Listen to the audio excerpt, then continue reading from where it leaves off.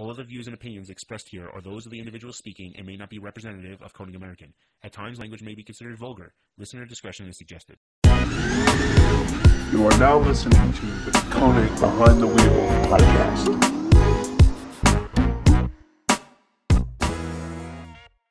Oh man, we're going to talk about the royal wedding? Is that on our agenda? I don't think it's going to be on there. Okay. All right. Next episode. All right. We're live. Welcome to a special episode of the Behind the Wheel podcast. I'm Scott. I'm the marketing director for Konig Wheels. With me is Joey Redmond. Joey is the founder of Wrecked Magazine and has been published in over 20 automotive magazines. Additionally, he has built SEMA vehicles for OEs like Hyundai and Ford. Finally, you can find his 10 Things Learned article available on formuladrift.com after each event. In case you missed the first one after FDATL Orlando, Joey and I are going to get together after each FD event, briefly run through some thoughts and highlights from the event. This will be in addition to our regular podcast format, so make sure you check for the next one after round 4, which is Wall. So I guess before we get into it, we're going to try to change up the format a little bit. We're going to try to shorten a little bit from last time. And I believe we're going to just try to go through your points, maybe a little bit out of order, but your points directly from FD's website. So I guess give me a quick overall view of what you felt about Atlanta this year. It wasn't the best Atlanta ever, Yeah. but it probably wasn't the worst. It was somewhere in the middle. I think. Well, it had these great. I had a couple really good battles, but it just didn't have that like standout moment that you're going to remember for the rest of time. Yeah, I get that. It's hard. I really like Atlanta. Like for me, I'll even venture to say that Atlanta is one of my more favorite events from the season. Okay. I like the downhill. I like how fast it goes. I love how the drivers struggle so hard with that first clip. Not all of them, but I just really enjoy that. And just like a wrestling match, for some reason, I have this love-hate relationship with the kitty litter section right after that first clip. I'm devastated to watch him roll into it, but I kind of giggle like a schoolgirl every time it happens. So that's kind of weird. So there's that. But I love the horseshoe.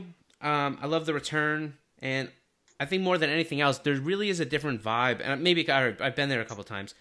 I think there's a totally different vibe in Atlanta, their whole fans, compared to any other event. And I like that.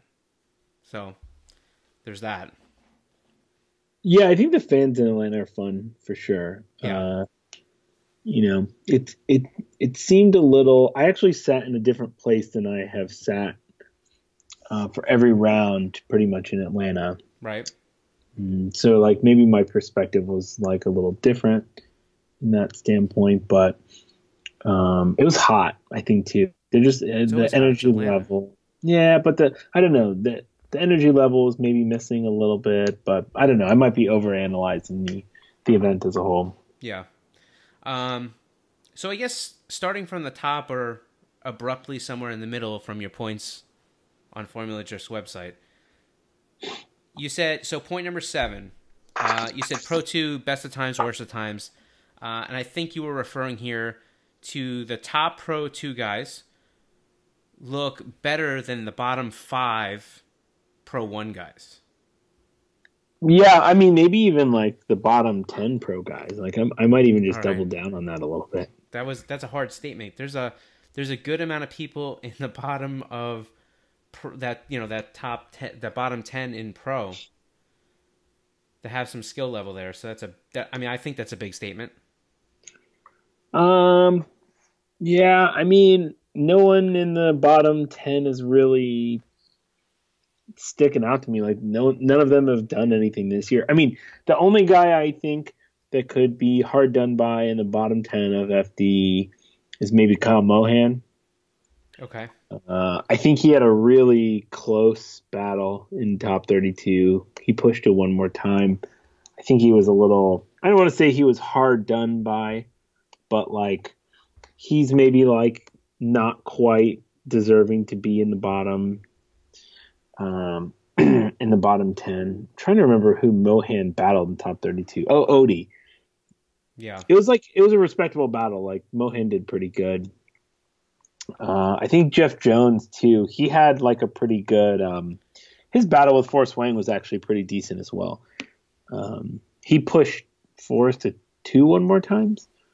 Right. 1 or 2. But I don't know. Like some of these other guys in this bottom 10, man. Like I almost think I'd rather see some of these Pro 2 guys in there. Well, like, so let's just recap. Pro 2 top 5: Sexsmith, Literal, Reeder, Hughes, and Yeager. I'm a big fan of Travis Reeder. Of course, I'm completely biased. I think he's incredibly efficient. I just talk about this in episode 2 with Caleb Quanback. Okay. They're friends. They have been for a long time. So all right, he's biased too, but he runs an incredibly efficient program. So we kind of discussed that there too. Remember, he works for Nameless Performance, and he's been around Tuerck's program and some of the bigger drift programs for a long time. He really understands what it takes to run a program, what to build a reliable car out of a program, and he does it extremely efficiently. And for all those reasons, I like him. Ryan Literal is fantastic and awesome to watch. I just really enjoy him. He's just really slow, but yeah. I didn't think he was that slow in that CoroWorks 350Z. You do. Yeah. All right. I mean, there's a reason that Riley Sexsmith ran into him like. All right, I'll give it to you 4 times. All right. You didn't have to bring out proof. Proof like destroys every argument. Well, I mean, I guess it's still an opinion, but I don't know. The live stream sometimes is really hard to distinguish speed, I think. Fair. But even going so those are your top 5 guys in Pro 2, but now going into the bottom 5 you said 10. I'm going to hold you to the 10. Okay. So going into the bottom 10, let's see here. Mohan, Jeff Jones. Mm-hmm. I like Kearney. how you skipped one of them, but yeah. Listen, I'm just you said 10, so I'm allowed to draw from anywhere within that bottom 10. That's how it goes. I mean, Dean Kearney's probably a fluke. He's not. I would imagine he's probably not going to finish in the bottom 10. Hilbrun. I mean, Hilbrun has been eliminated in top 32 twice and not qualified once. I think any of those Pro 2 guys could do that. Okay. I mean, first off, qualifying, there's only 32 drivers. There's only been, basically Alex Hilbrun has successfully put together 2 qualifying runs this year. That's it. Right. And lost 2 tandem battles and then didn't. Was he in? I can't even remember now from qualifying. Was he there? Was he just like missing from Atlanta? No, he was there. He didn't qualify. Right. For whatever reason. So. All right. I mean, I see your point. It's valid. I'll give you that. I think this might be a good segue to have that promised Pro 1 versus Pro 2 conversation from the first FD1 that we did together. After Orlando. I don't know. It's like I almost I actually got I'm like currently in an argument on our Facebook page because some kid was clowning me for praising Matt Van Kirk.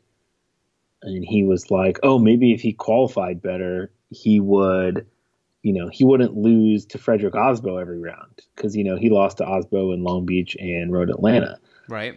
And I was like, in Orlando. And I was like, he qualified 16th in Orlando. Yeah. Like, what do you want from the kid? Like, his second ever event and this and that. Anyway, we were going back and forth. And, other than me being right, like, the other big takeaway is, like, I just don't think, his whole argument was he's like, well, he's not a rookie. He's driven in Pro-Am in Pro 2. And I'm like, maybe I'm a little too close to drifting and I just see the differences. But like, Pro 2 happens on the same weekend as Formula D. But the speed and the level that everything happens at is just so different, man. Like, you think being in Pro 2 is going to prep you for Formula D? Like, it might. Totally different playing field. Yeah, I mean, I think you look at the guys who transcend out of Pro 2 and become successful, have some kind of connection to like a pro team in a way. Like, for example, like Alex Hilbrun was like the, at one point was like the shining star of Formula D, but like he employs the services of RTS. Yeah. To build, maintain, and spot his car. And, he's been involved with numerous pro teams. Like, while Alex maybe wasn't like up to speed, like he had guys around him that like knew what it took to get done. And bringing up your buddy Travis Reeder, you're saying Ian Cabler about him. Like, honestly, it's probably a competitive advantage. Like, I don't think it's a surprise that the number 1 and number 2 driver from Pro 2 in Atlanta both had pro drivers as their spotters. Yeah, of course. But I don't want to mention names, but there were a few other people that had in Pro 2 that had pros spotting them, and they couldn't put it together. I mean, they did okay, but... Well, listen, just because you've got Chris Forsberg as your spotter... For sure. ...doesn't mean that you're going to win an event. Right. Like, you still have to bring a lot, on your own. No, of course. That's not the end-all, be-all, but I guess what I'm saying is I think when you are surrounded with a pro team, I think you tend to do better in Pro 2 because Pro 2, I used to feel really negative about it. I think I've become increasingly positive over the years. I'm willing to say like my anti-Pro 2 stance is I kind of take it back a little bit. I think honestly they should grow it to more rounds. Yeah, for sure. I get the whole 4 rounds thing, but it's like, if it's really supposed to be a feeder series, like if you can't afford to run 4 rounds, if you can't afford to run 5 or 6 rounds in Pro 2, I don't know how you're going to magically get the money to be in Pro the year after. You know what I mean? Like, yeah. Well, and I also think that there's a time element there, right? They've juggled the season around more specifically this year, I think, to try to tighten up the rounds. Because what it was like last year and the couple of years before that, there'd be such a gap between some of the events. It would be, talk about like just undramatic. You get to the end and you'd almost forget that there was even a series there. So I think they did a better attempt to try to do that. But I do think that, you go to a 5 or 6 round series, it at least helps to tighten up that gap. And I think that when you talk about the difference between Pro 1 and Pro 2, even if you would have Pro 2, if you would have Pro 2 level drivers and 2 different fields where one ran 8 and the other ran 4 in the same time span, there's a big difference in running and maintaining a program that's able to do that and hit those events and prep a car and have everything done and maintain the car for that many events. Yeah, for sure. So let's just talk about, and there's a huge difference. I don't think people may not appreciate how drastic the cars are built and powered Pro 1 to Pro 2. There's a big difference there. And then obviously there's the talent and skill level. Correct. Yeah, I mean, one of the problems is, horsepower can mask and make up for a lot of problems in drifting, but the problem is with horsepower too. Well, I don't think so. I think horsepower is actually a net. I think horsepower is a net positive as far as you having it and your driving ability. Horsepower can correct a large number of issues. The problem is the more horsepower you get, the more reliability problems you're going to have and the more cost that you're going to intake. No doubt. So for a program that is on a budget, you've got to find that balance of horsepower, reliability, and maintenance costs.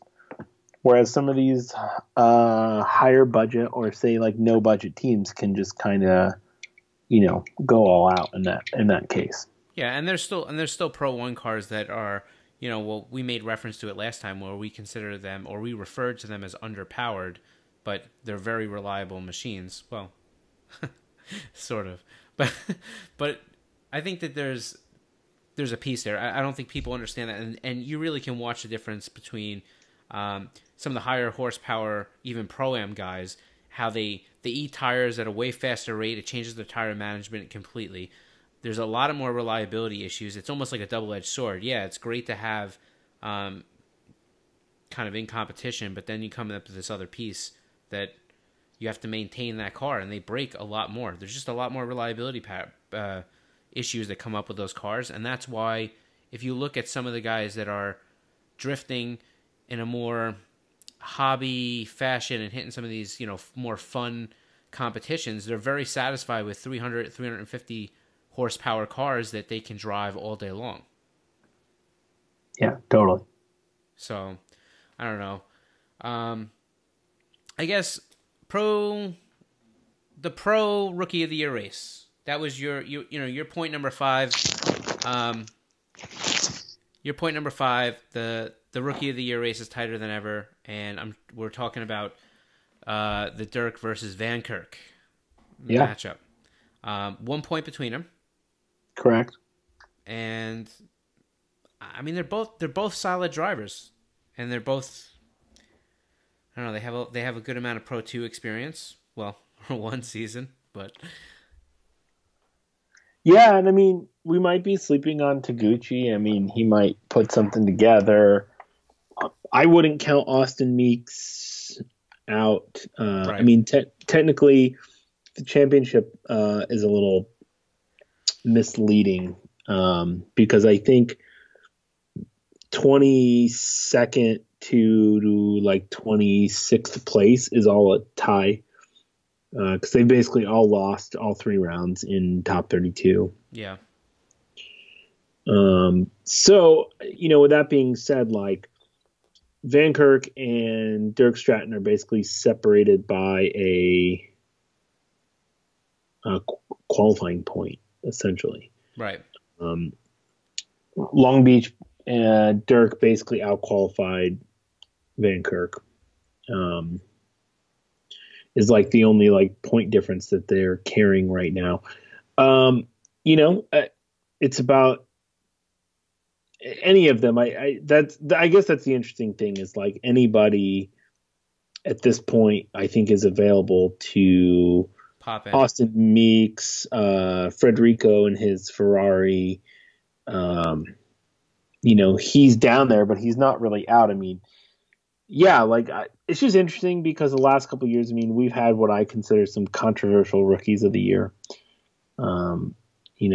Allowing, I think the rules for the rookie of the year should be rewritten. Like perhaps if you're a champion in another series. Yeah, I don't think you should be considered. I mean, for, crap's sake, we'll say keep it a little PG around here. I mean, Daigo Saito won the championship and rookie of the year. Yeah. In 2012. Like, Daigo Saito's not a rookie, I mean, come on. But right. I think I'm just enjoying what I would consider like a traditional rookie of the year race. Right. Taguchi being, I guess, the one like asterisk there. I pretty sure he's Formula Drift champion or Formula Drift Japan champion. Right. If not, he's been very active over there for a while. But, until he goes out and wins an event and makes a big impact, I don't think anyone's going to cry foul on him exactly. Yeah. So I think the qualifying run thing is interesting. Your point number 3 about Pollock's, reading it verbatim, is Justin Pollock's second qualifying run was incredible. And I think the summary here is really that teams are stepping up their game in the stepping up their qualifying game, and we've seen higher qualifying runs than we've probably seen ever before. I wouldn't say ever. I mean, there's been events on a consistent basis, though, like that. Probably. I mean, it's kind of difficult to compare apples to apples. The judging has progressed over the years, right? So I think that's part of it as well. Like, I don't know how to articulate, but I think you can basically split Formula D into 4 versions. Like basically there's like Formula D 1.0, 2.0, 3.0, 4.0. Formula D 1.0, I basically think should be like erased from the history books, like for a quick breakdown.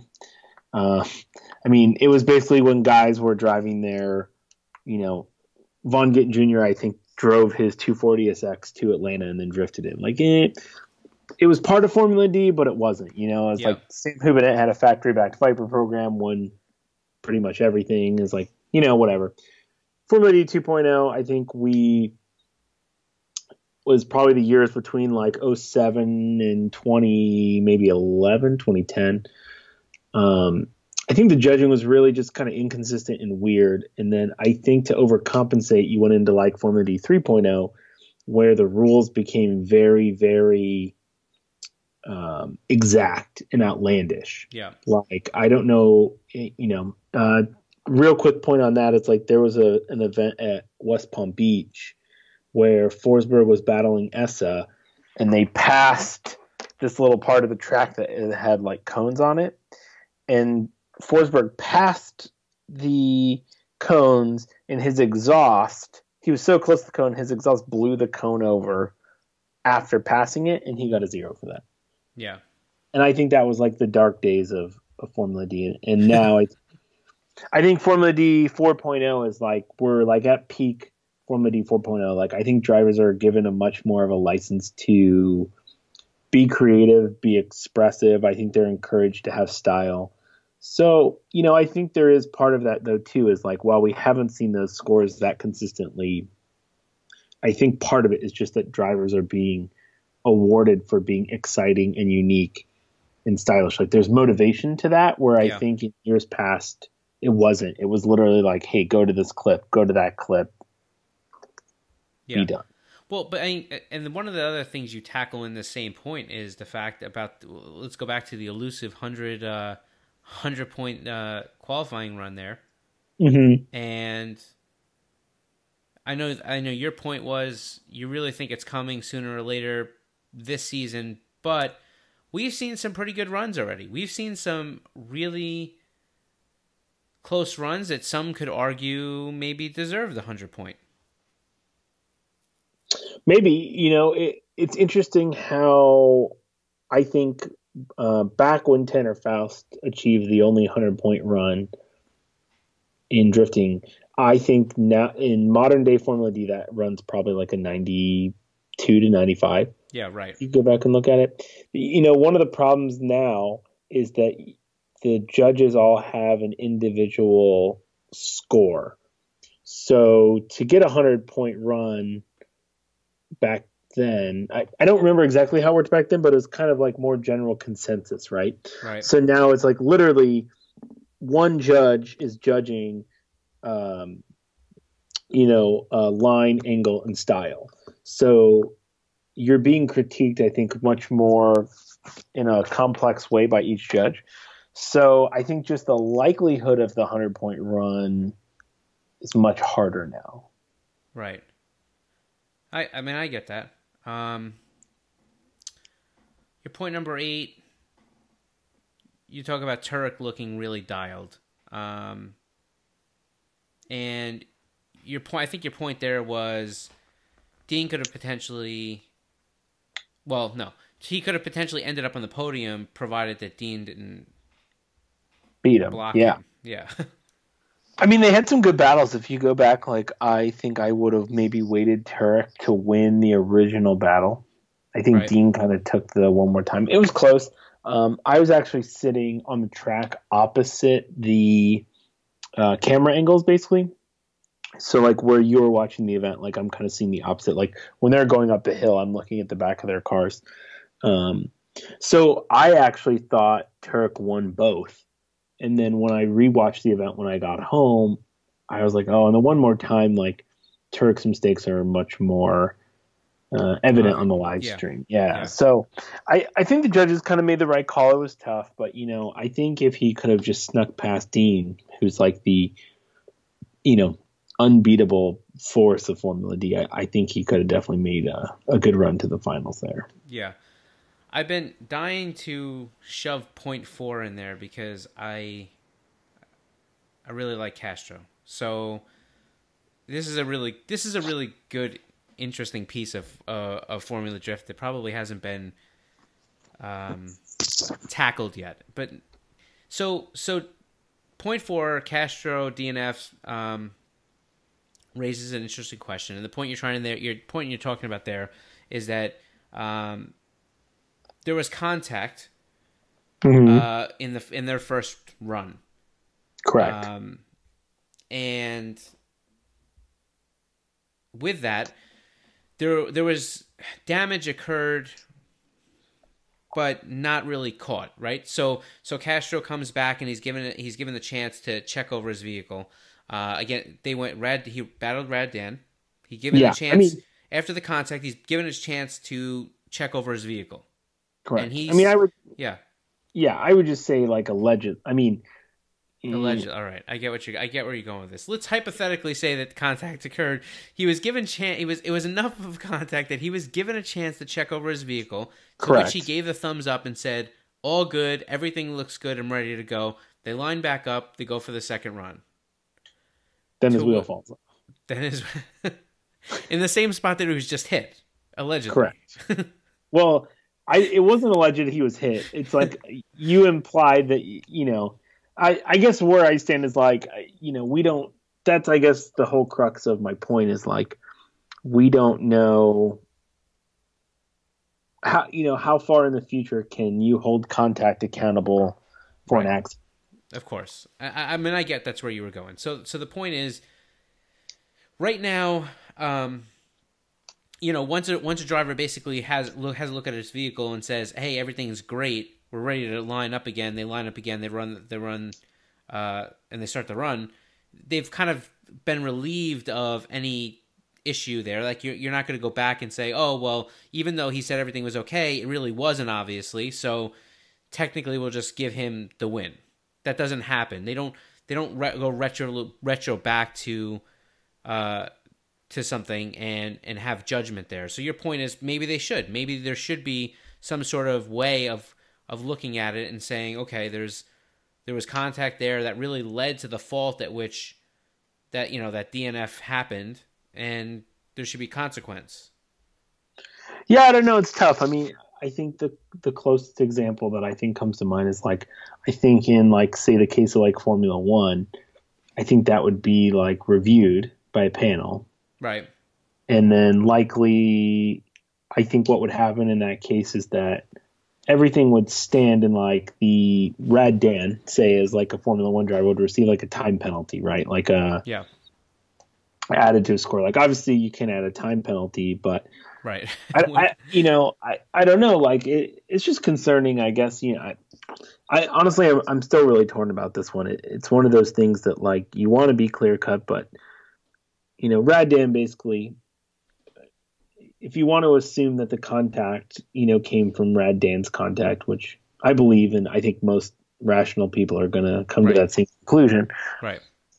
Rad Dan basically crashed into somebody, their car broke, and then he advanced on. Like that's obviously not, no one feels good, I think, about that result. Sure. But it does bring up an interesting point, which is teams really need to do their diligence. I mean, I know they already do. Anybody who's listening to me is like, this guy's an idiot. But they really need to do as much as they can to check over the vehicle. And the reason is because it really would be a very, very difficult rule to pass. To what extremes does it go? At what point are you going to, could you potentially say a run happens, some damage occurs, or contact's made, and then they go back and they say, oh, well, our suspension was really tweaked. We didn't realize it changed the way the car performed, and because of that, there was a fault. I mean, a wheel coming off is a little bit more obvious, Yeah, totally. I mean, I think there's just part of the problem too is when you're on one of these crews, it's like there's the pressure to go on, right? Like the heat of the show. Like there's,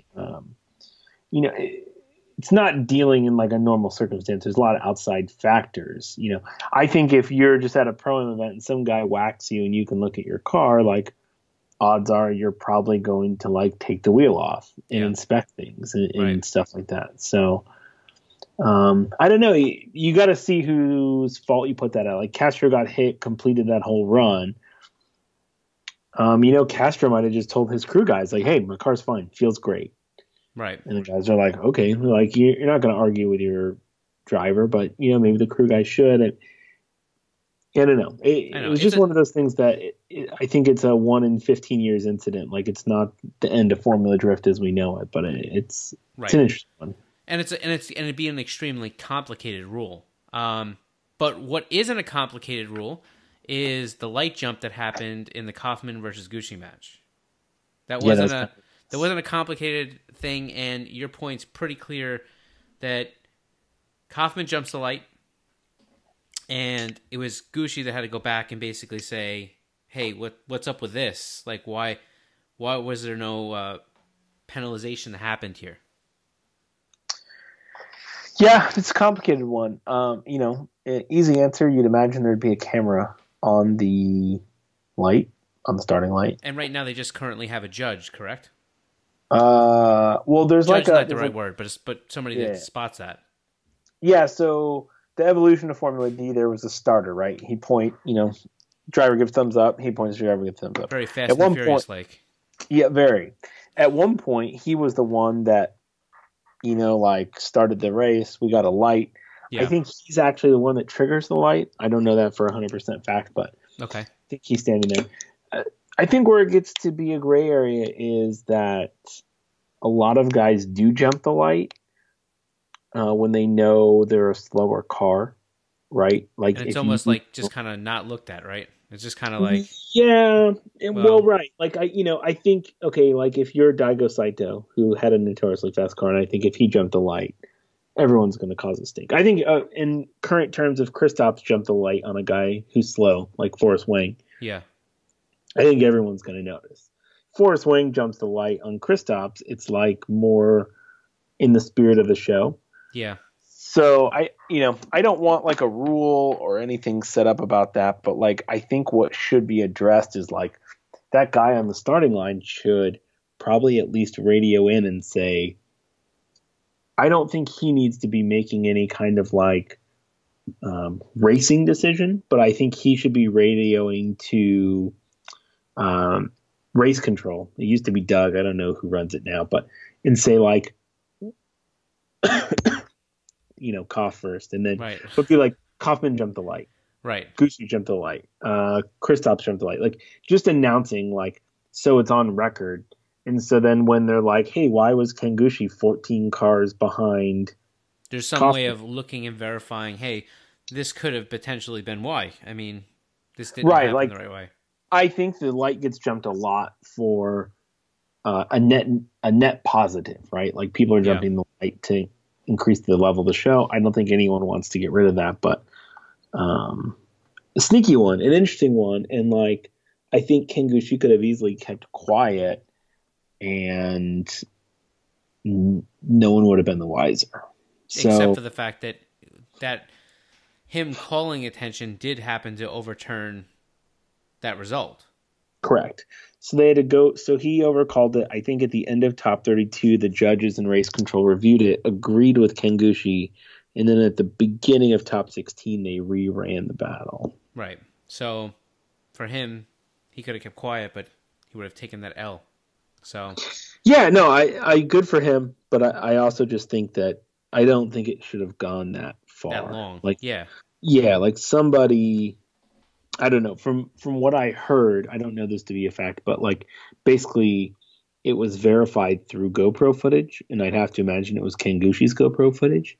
Which brings up a whole other issue, which means that there's no record of it. There's no, like you said before, there's no camera of it. There's no way that Formula D, if it was a word versus word without any proof of somebody's supplied GoPro, that there really would have been.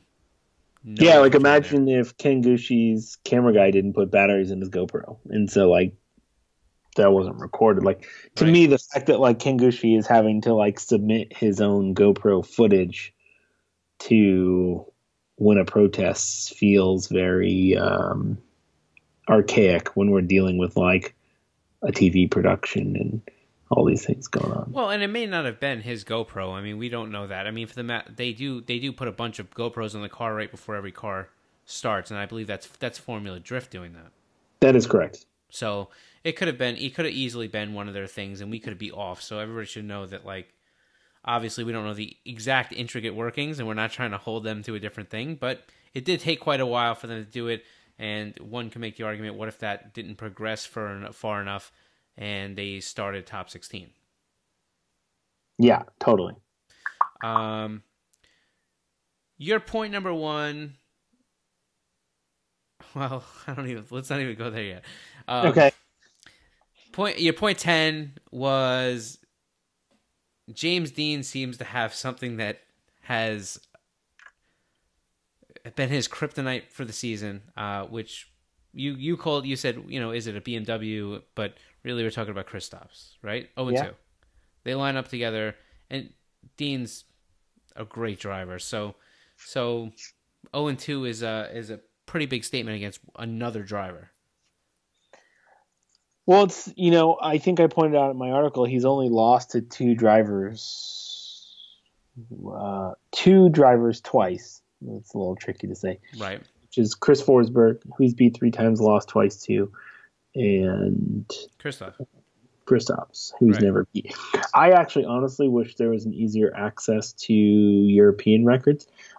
I'd be really curious to know how many times Kristaps and Dean met in Europe and what. I tried to do a little bit of research, and honestly, it got to be too complicated really fast, so I just kind of let it go. But no, I get that. Yeah, that's interesting. And the truth is, going right on to point number 1, Kristaps wins. Right? Yeah. I mean, that's it. He gets his revenge. And what's interesting to me, and I think we mentioned this the first time, was he was a driver that I've seen now at least 2 times in an interview formally say that, and whether you thought it was an ego thing or not, he formally said, I'm a great driver. I'm one of the best. I'm one of the most talented out here. And what's keeping me from winning is myself. It's his own self. It's its own head. So I think that this is a feather in his cap toward defending that statement. I think it's. I think he gives the best interviews in Formula D. By the way, I know. He does. I wish that. The thing is, other drivers think like him, but they don't say it. Yeah, they don't say it. And I love. I forget what battle it was after. He's the Conor McGregor of Formula D. Kinda, in a way. There was this battle with, I think it was Forrest. After the 2 one more times, she was like, "Oh, what do you think you have to do to win?" Laurette, who does the live stream. He goes, live stream. Well, he goes, I had better line, I had better proximity. He goes, I just looked better than him drifting all around the track, but the judges didn't agree, so I'm just going to go do it again. Whatever. Yeah. I mean, but the truth is, quoting. What do they say about Muhammad Ali? They asked, I've heard people say this before, like, why was Muhammad Ali the best in the world? And the answer is because he kept telling you he was, right? So I think there's like a part of that, but then the other piece is like, I mean, he defended it. He flat out got out there. He won. He showed everybody that's what it is. So can't knock it. That's how that goes. Yeah, I think he has some unique issues unlike other teams. Yeah. His crew chief speaks almost zero English, I'm pretty sure. Well.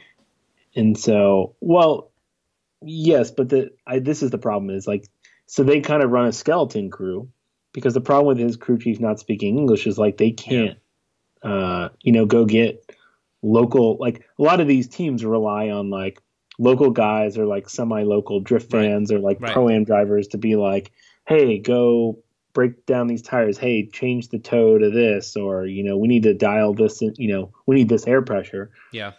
So when they have the budget, they bring a couple extra guys from Latvia, but obviously that gets inherently expensive. Oh, because of the flights. Right. And stuff. Right. So, they usually end up running a skeleton crew of 3 people. Yeah. And so I think that's when you compare to someone like Von Gittin Jr., who probably has a crew of 10, at a race weekend. Of course. I think it's like a big hurdle. Like it's definitely like a unique circumstance or like issue that exists for sure. I mean, maybe they just need to invest in a whiteboard and a whistle. Maybe, I don't know. Yeah. Well, so what are you going to do? I mean, maybe you can start studying up and join the team for next year. I don't think anybody would want me on their team. So, Atlanta, the one thing that characteristically was a little bit different for Atlanta this year were the hits. We had 3, even though I can't remember the third, 3 really good crashes, right? There was Field, and then Bernstadt Pro 2. Yeah. And I can't remember for the life of me who the third one was in Pro 2. It was right at the end. They just crossed the finish line. I thought it was against Reeder. They just crossed the finish line. The winning, one of the cars, continued up the hill. I really think it was. I personally, I know you. I think it was the match against Reeder. I for some reason think it was because it was after the finish line. It doesn't matter. Anyhow, so the question, I think your point was, what changed here that caused these crashes to kind of happen in Atlanta this year? It's hard to say. I mean, they moved the starting cones back, and I addressed that with 2 of the judges, I think, maybe all 3, and they kind of pointed out to me that last year people were basically initiating before the cones, so they just moved the cones back so the drivers would have a reference point. Yeah. Maybe that just mentally got into their head. I would personally say that in Pro 2 it was probably a mistake to leave the cones back there. Like, they probably should have brought them back in. I think the Pro 2 guys really struggled with entering that far back. But, at the same time, like, you're trying to replicate the Pro Series for them. Yeah.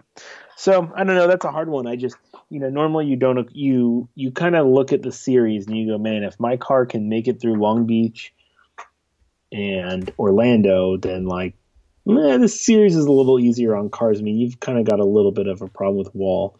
It tends to eat one car really hard, but then, St. Louis is not very threatening to your vehicle. Texas isn't. Irwindale can be, but it's, a little more forgiving, I think, than some of these other banks. Yeah. So, it was just kind of shocking to me. I mean, Field, there's not great footage. If you go on his Instagram, he's got, like, a video where, like, you can see this thing far away hit the wall and smoke, but like I was told like his trunk flew over the catch fence and like landed on the spectator side of the track. I mean, it was Thursday, so there wasn't really anyone there. Yeah, I think that RX-7 that John crashed is total. I mean, yeah, that was a really hard hit. He put that into the wall like straight. I mean, without a Hans device and some of, a well-built cage, I mean, that could have been devastating. Yeah, that's a good word. Yeah, and it would be a crash and injury, for Formula Drift. That would I believe that would be a really big stir issue that could potentially change things. I mean, they're already I will say they're pretty good on safety and tech. I agree. So to have to leap up and bound and change rules at that point could really change the way the series and some of these cars are powered or developed or etc. that may make the sport less exciting. It's kind of like the same thing with NASCAR, what they went through for a number of years. Right. So I think before wrapping this whole thing up, because we've cleared through a lot of your points, the one point I think we should touch on, I promised we would, and we're going to end off every podcast with it, is the end of the season podium for Pro. Okay. We talked about revisiting that again because of the prediction that we talked about of statistically how we end up with, after we get through the first couple of events, that podium doesn't really change because of the spread, the margins there. Okay. Are you going to predict first or me? No, I don't. I don't predict. If I don't predict, I'm never wrong. So I'm gonna just let you go through it, and I mean, look, it's happening. The spread's still there. We're still seeing it. So why don't you go ahead and call it out? I think right now I see the season ending. Man, it's tough. I think Forsberg first. He's gonna get a win this season. I mean, and you're gonna let him win the championship. Here's why. I think Osbo. I don't know. I never believe in new cars, so that automatically eliminates Osbo to make it 8 rounds. He's only got the lead by 37 points. Okay. The problem is a Formula Drift. You need consistency, and I just think the Corolla is going to let him down at some point. Could be wrong. I already think he doesn't look like his. I think his first place in the championship is like a compliment to what I think he's driven this year. Okay. I think I'm going to go James Dean second. And then I'm really torn for third between James, Tuerck, and Kristaps. Kristaps has only done 2 top 16s and a victory, so that's not... Yeah, I say Wysick would be the one to top. Okay. I'll go Osmo then. So I'm saying Forsberg, Dean, Osmo is my 1, 2, 3 right now. I mean, I like that. I would arrange... I somehow think that Osmo may be the second place, but I don't really know. I'll be honest with you, but I still think. But let's talk about the podium for a second, because that's really what we were focused on. That podium spread is still kind of holding true. I mean, 5th place, right around there. We still have a good gap between Kristaps and Wang right now. So that spread potentially is going to get larger, and we're narrowing in our podium is what we were saying last time. Yeah, I mean, I would almost argue Kristaps is out of the championship race at this point. He's 86 points away. It's possible, but you step into 6th place, Forrest Wang's 105 points away. Yeah. That basically means that he needs to, in the next 5 rounds, he would basically have to finish one whole round above Osbo, Forsberg, and Dean for all 5 events. Beat them all by 1 round of points, and he would barely win the championship. Yeah, I get that. No, all right. So I think you've called it out already. We kind of jogged through that. The only point from last time I think we're gonna push through and not address this time is I had mentioned that there was a possibility that I'd like to talk about for popular drift platforms that maybe aren't necessarily main platforms in FD, vehicle platforms we're talking about. And I think we could do that. Right. Yeah, I think we could do that at a different time. And okay. It was funny. One of my friends actually pointed out to me, he's kind of not super into drifting, but he's been listening to the podcast, so that's cool. And one of the things he said was, he's like, you really should do a podcast kind of explaining for a layman kind of what FD is all about, right? It's probably not a bad idea. But the only problem with that is that if it's really hard to do over a podcast, right? Right, I agree. It's hard to not draw diagrams and show things like that. So, and I'm sure that there's somewhere out there's a video that's already done it 100 times. Yeah, I mean, maybe that's something to do, or honestly, that might even be. I don't even know if I'm the best person to even do that. I mean, it might be interesting if you could bring on a Van Kirk or Kevin Lawrence or one of those guys and just talk about their progression, walking through what they had to change, what they learned. Hey, you showed up your first time in Pro 2. What was it like? Hey, the first time you were in Long Beach, what was different? Right. What was I don't know. I think someone that's lived it might have a better experience than us. Yeah, I mean, Yeah. I know a lot, but it's like I'm very much like an armchair analyst of the sport. So Yeah. And I'm kind of like the water boy. Yeah. So, all right. I think we've done it. Is there anything else that you wanted to point out from the event? Any highlights that you wanted to go through from Atlanta? I don't think so. Yeah. I mean, listen, I think that just because it's completely biased and I haven't done any plugs or anything, You just want to tell the world that you love Konig wheel? I just want to tell the world that I love Konig wheels. But before we even get to that part, I think I was happy that Lawrence qualified. That was a good thing. He was struggling. He struggled really hard with Pro 2. He didn't qualify in Pro 2. He didn't qualify in Atlanta last year. Right. For Pro 2. He should probably just skip this whole round. Yeah, I don't know. I mean, he like really must hate this track. Like, yeah, probably. Really bad. And I get it. It's got to be super intimidating being in the car and coming down that hill and then having to judge that first clip. I really, I mean, it's a high, right? It's a pretty high speed entry and it's a good flick there. And that turn goes left quick.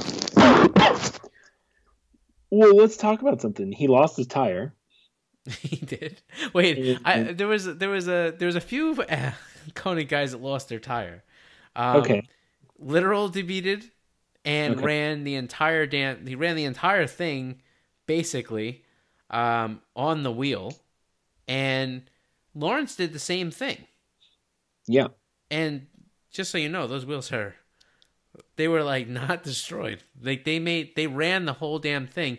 If anyone wants to go back and watch, you can see evidently sparks shooting out of those corners, and tire was gone. Is that going to be like a new Konig ad? I think that should be. Like, you just got to like frame up like the wheel on the broken car, and then be like, why even bother investing in tires? Or right. You gotta look into that. Right, you're not going to get royalties on that if we use it, but yeah, we're going to just name the wheel Konig Firestarter. But yeah, so anyhow, so yeah, you're right. He debeated. Lawrence debeated.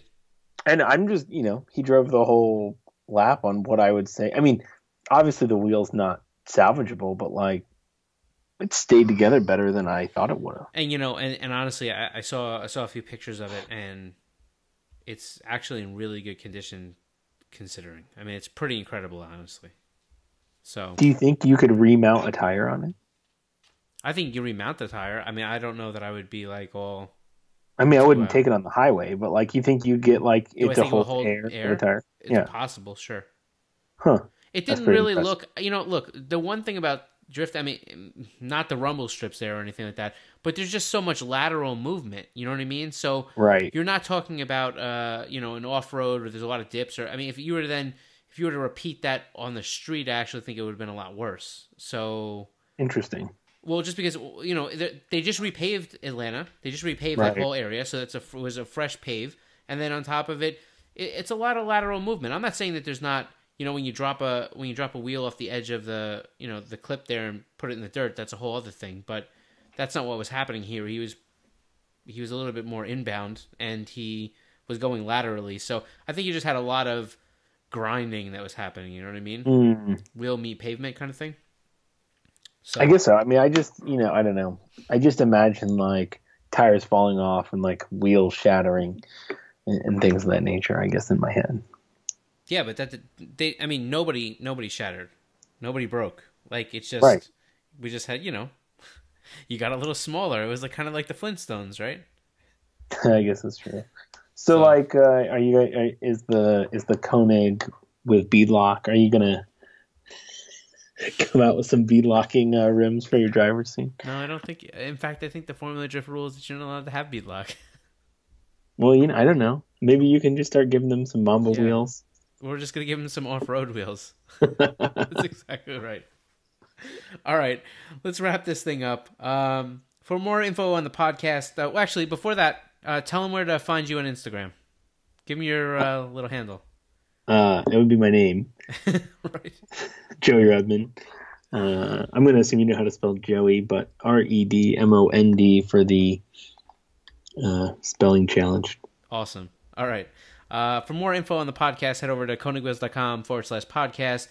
If you're enjoying this thing, go ahead and head over to iTunes or Google Play and give us a little subscribe. That will be fun. Like to see a number. You can also catch us on Instagram, Facebook, and Twitter, and YouTube at Konig Wheels USA. All right, we're out of here. Until next time, peace.